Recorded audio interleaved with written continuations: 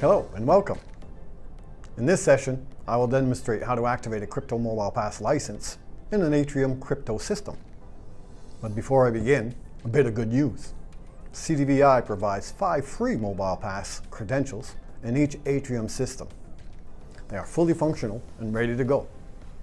Additional Mobile-PASS credentials are loaded in the system by activating a Krypto Mobile-PASS license, the AMC25 license card. Each license adds 25 credentials in the Atrium system. So I've logged into the Atrium web interface as the installer user. It's very easy to determine how many credentials are available in your system. Simply hover over the user installer at the top right hand corner of the screen here, and the pop-up window displays the Mobile-PASS license status. It's OK. The number of available credentials currently in the system that can be sent to phones, and any pending credentials.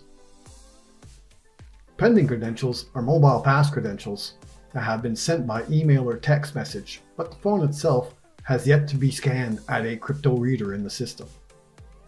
In this system, as we can see, I currently have 5 available Mobile-PASSes.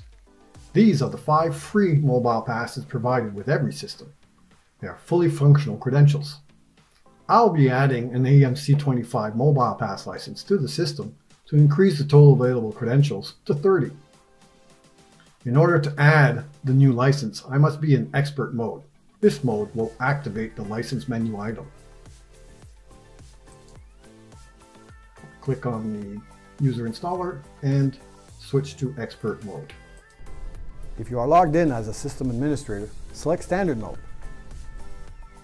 Then you simply click on the configuration menu and select license. Here we see the original Mobile-PASS license in the system.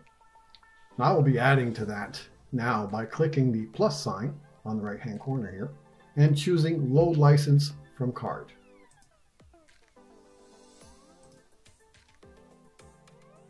The crypto reader you select here will begin flashing twice red and twice green to indicate it is waiting for the license card. You have 30 seconds to present and scan the card at the reader before it times out. Simply present and hold the license card until the reader turns green for 2 seconds. Upon successful scan of the license card, a window pops up indicating the license has been added and displays the new total amount of credentials, which in this system has increased to 30.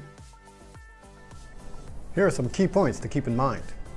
Mobile-PASS credentials use the phone's Bluetooth or NFC technology to communicate with the crypto Bluetooth readers at your doors.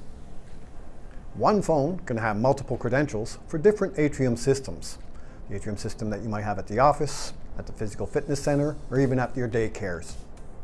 As we just saw, activating a Krypto Mobile-PASS license is straightforward and user-friendly, just how I like it. And the next video shows how to send a Mobile-PASS to a phone. So thanks for watching, and bye-bye.